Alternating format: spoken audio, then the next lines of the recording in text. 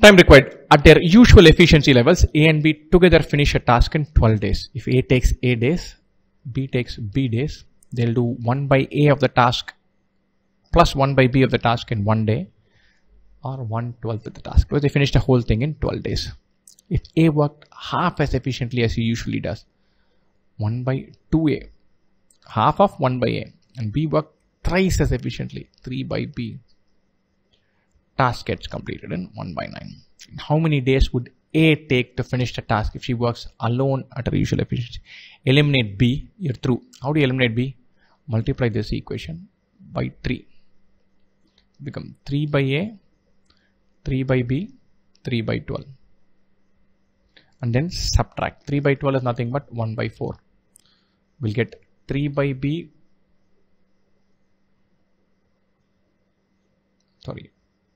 multiply by 3 by A minus 1 by 2A is 1 by 4 minus 1 by 9. This will disappear.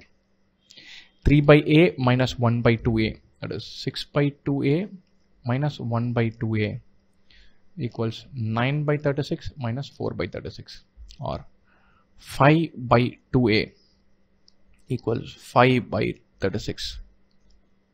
2A is 36 or A is 18. A alone at usual efficiency will take 18 days to finish the task.